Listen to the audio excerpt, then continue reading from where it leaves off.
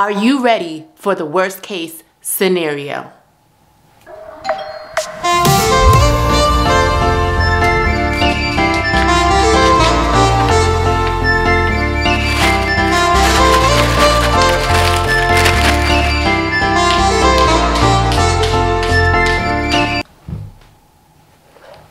Well, I am ready, just in case anything happens with this coronavirus. As a recent transplant recipient, I am paranoid, y'all. Honestly, I'm freaking out. I really don't know how to feel about this situation because I just got my kidney. I'm not trying to lose this kidney that was just donated to me. If you're battling an illness just like I am, and you may have recently got a kidney transplant, you may want to stick around to see how to protect yourself. This disease seems to cause fever, coughing, and even shortness of breath. But we're still learning about this disease. This is something that is new. It's only been a couple of months, so we're really not too sure how to handle this situation. So if you guys know someone that could benefit from these types of videos, please go ahead and share it with them. And if you're new to my channel, what's up? Take a moment and hit that subscribe button, and don't forget to hit the notification bell as well. And if you've done that, welcome to the family. All right, guys, let's go ahead and get started. So what we do know is it seems that this virus has started in China. Yes, most of the cases have occurred in China, but it's in 40 different countries, including the United States right now.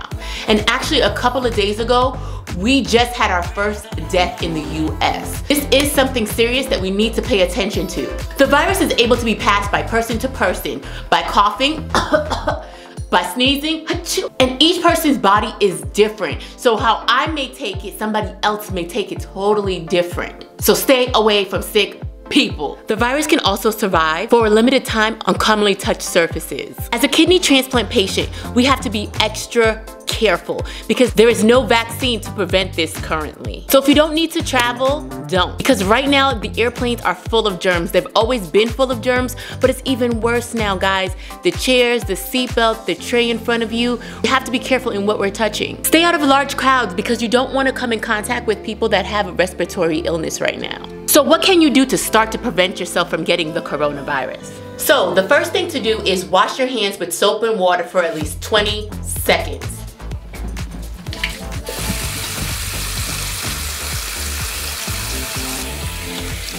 So avoid touching your eyes, your nose, your mouth with unwashed hands. You want to make sure your hands are clean. Regularly clean common areas. And some of the areas I'm talking about are like your doorknobs, your fixtures. You want to clean these, guys. And even your countertop. And don't forget to clean your toilets with bleach. Yes, clean those toilets, people.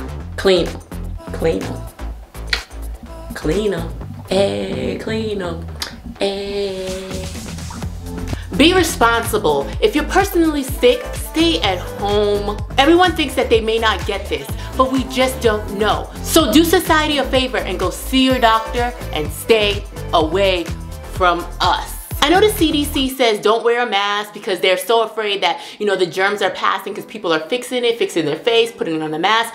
But for me, I'm wearing a mask. I'm just gonna use hand sanitizer before touching my face. I mean, I do understand their concerns, I really do, but I just wanna be extra protected, so I will continue to wear my mask. And they're also telling us that the masks that have the holes inside, the ones at the hospital, they're not even good. And to be honest, they only last a couple of seconds by the time you put it on. Or maybe invest in a proper face mask. Or get a gas mask, guys. Yes, I said a gas mask. We don't know what's going to happen in this world. So I gotta be prepared and make sure my family is all taken care of. So if you're going to doctor's appointments, for follow-ups, you're even going to dialysis for your appointments at the clinic, we are more at risk. So if you start to develop any fever, any shortness of breath, or you got a little cold, please contact a medical provider because this is not the time to take chances.